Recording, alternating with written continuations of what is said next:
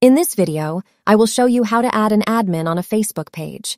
Open up your Facebook account. Go to your profile picture in the upper right corner. Come over to where this blue writing says, See All Profiles. Select the page you want to add an admin to. Go over to the left and push on your profile picture and name.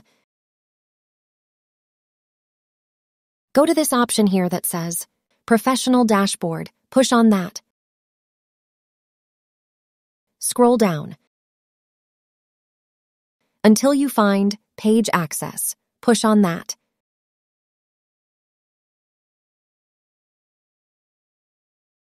This is where your admins list will be. I will add another admin to this page. Push on the Add New button over here. Then Next. Type and search for the person on Facebook you want to be an admin for your page here.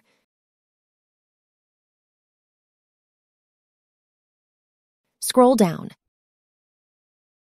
Turn this option on here to allow the person to have full control of the page, then push Give Access. Retype your Facebook password here. Press Confirm. And that's how you do it, guys. How to add an admin on a Facebook page.